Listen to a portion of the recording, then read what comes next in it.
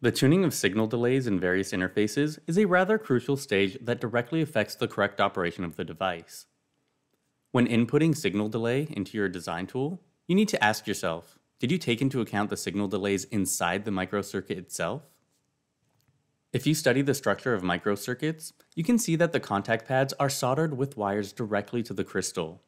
The lengths of the connections of the pads to the crystal can differ significantly from each other, which can introduce a noticeable mismatch in the signals. This is especially crucial at frequencies above 500 MHz.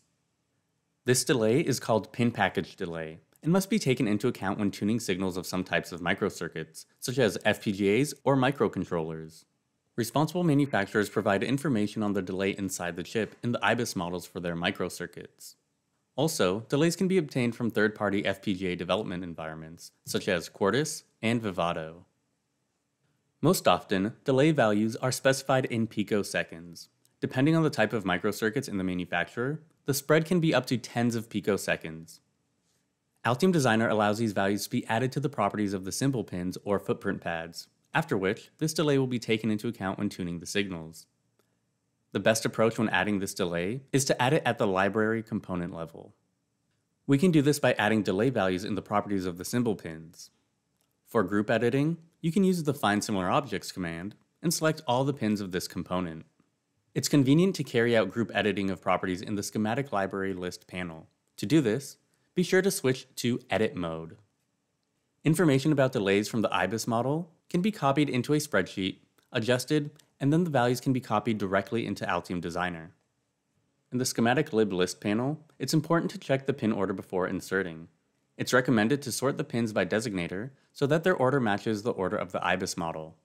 After that, insert the delay values into the appropriate column.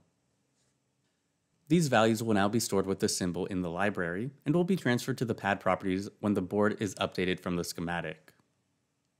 If for some reason you don't have access to the symbol library, then in a similar way, you can add a delay to the pads of the footprint.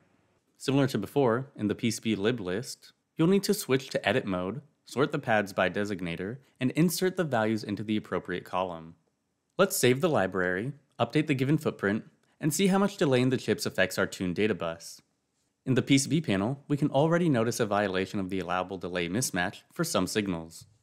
In the properties of the pads, we will see the values updated from the library.